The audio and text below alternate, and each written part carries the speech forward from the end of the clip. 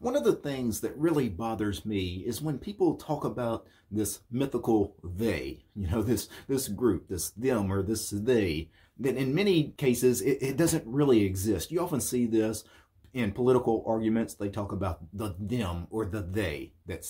They never specify who that group is. They don't name individual names. They don't really name organizational names. They just talk about those people, them, the they. You also see this with news media. Like in a great tragedy where a lot of people die, if the news media really cares about that story, they'll actually go into detail about individuals. They'll name individual names. They'll tell you about their life stories. They'll really try to play on your emotions to get you emotionally involved in that tragic story. Or if they don't care about it, they don't do that, right? There's many tragedies that the news media either gives very little time to, or they just then refer to the group as them or they. There's this, they're not going to give you individual names because they're not really invested in that particular story the way they are in some other stories. And I see this sometimes with people that criticize Linux and free and open source software, the people that are outside the free and open source software movement, they often talk about they should do this, they should do that. They should all build one Linux distribution. They should all build one desktop environment. They should all have one set of standards for everything. They. Who the hell is they, right? Who is this they're talking about? This they doesn't exist. And I don't think these critics, because they're not part of the free and open source movement, they don't understand how ludicrous what they're saying is, because, we understand they. Who are we talking about here, right? This they they're talking about actually doesn't exist. There's no one single group that can get together and decide something, right? Not with free and open source software, not with Linux, the kernel or the operating system or anything. It's all a community. The they're talking about, I'm assuming, is Linux or just free and open source software in general, which is not really a group of people. I mean, there's a community around it, but it's more of a ideology, right? It's more of an idea, a philosophy. So when they say they, an idea is not going to get together with itself and decide on standards, right? They're trying to equate us with something that we're not. You can actually have a they when you're talking about proprietary software their software is developed by a proprietor, a corporation. That's a they. They can do this with their proprietary software because it's basically one guy in charge, the CEO. And everything is a chain of command all the way down, and everybody has to be on board with what he says. It's a dictatorship. It's a authoritarian, right? He makes a decision where that company goes. Everybody is on board with it if you want to still be with that company and earn a paycheck, right? It's different with the free and open source software community because we're not all one entity, one organization. We're all individuals. It is really just a loose cabal of individuals, right? We're not all on the same page. We don't want to be on the same page, right? Everyone is doing their own thing. And when they talk about they should all develop one distribution, one desktop environment, one whatever, we're doing that. We're all developing one thing. The one thing we want to work on. That's the one thing we're all working on.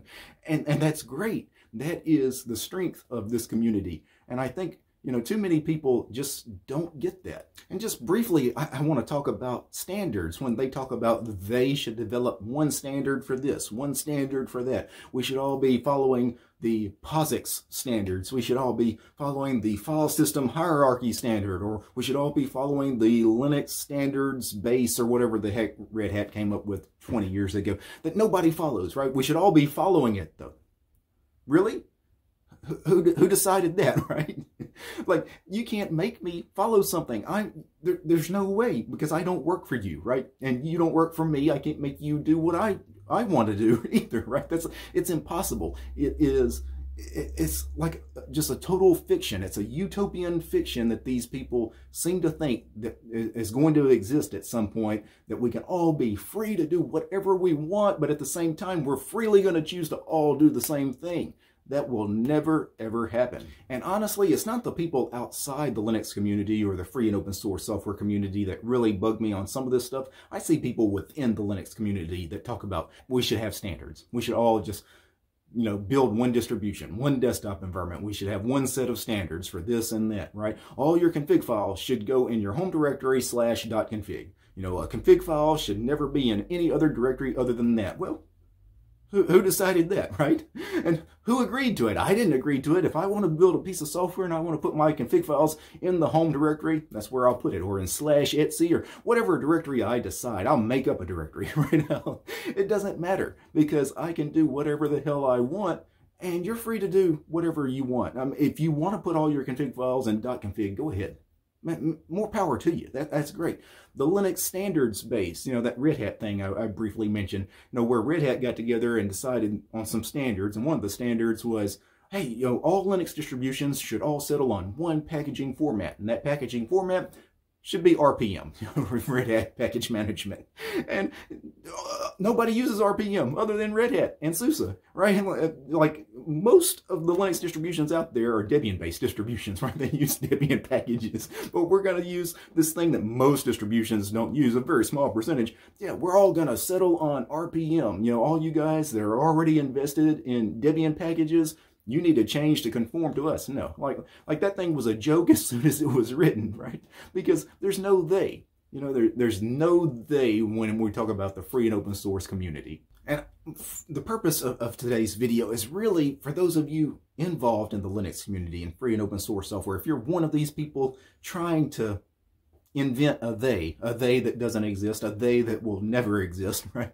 Stop doing that, right? You're doing something totally counterproductive to the ecosystem that already exists, which is everybody is free to do whatever the hell they want with free and open source software. That's the beauty of it. You're trying to take this great free society that we built and turn it into this dictatorship, right? This totalitarian dictatorship where somebody is going to tell us exactly what to do.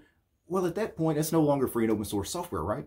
At that point, it becomes proprietary software. We're just like proprietary software. At that point, there's no longer, what makes this special no longer exists then. So my advice is if you're out there and you see people either within the free and open source community or without the free and open source community, criticizing us from outside the community, and they're talking about they should do this, they should all get together and do that, just straight up ask these people, who the hell is they? Peace, guys.